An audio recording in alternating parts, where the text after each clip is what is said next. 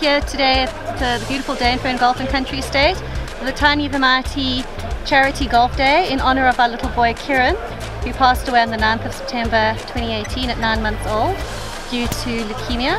Our aim today is to raise funds for the childhood cancer charities, both being CHOC and Cupcakes of Hope, that do wonderful things in our community and helping families affected with childhood cancer, and also raise awareness for the critical need for blood and blood donations in this country. We're very grateful to all the corporates who've come out today supporting us, obviously through SAP, phenomenal support, and just such an amazing day, and it really gives us time to reflect on the simple things in life and how much people pull together in difficult times, and just very grateful that we have this opportunity, that we can leverage the networks that we have and support an amazing cause.